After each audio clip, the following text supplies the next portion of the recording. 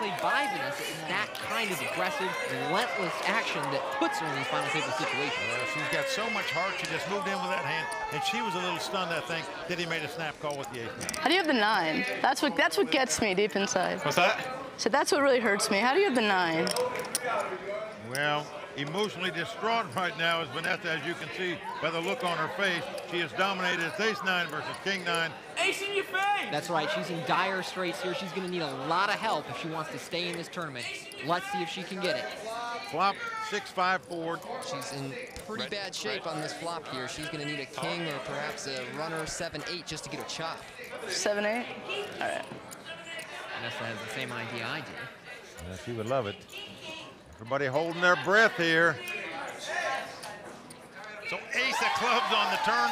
Vanessa is growing dead. She is going to be out in third place just that quick. That was a great call by James Dempsey with the